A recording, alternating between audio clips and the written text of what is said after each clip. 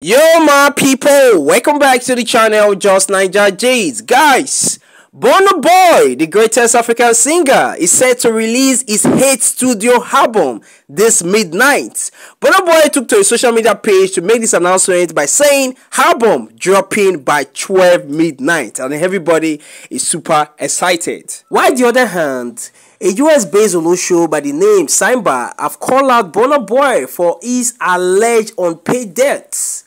Simba exposed Burna Boy little secrets. According to what she said on her social media page, she said, "Burna Boy, give me my money before I go mad. I beg, please don't get me started.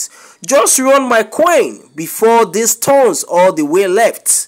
I am not these London bitches you F with, IVD or IVF. Nassim, the midget Colombia girl, Larry Wash Thief, who I am kidding the entire FUK."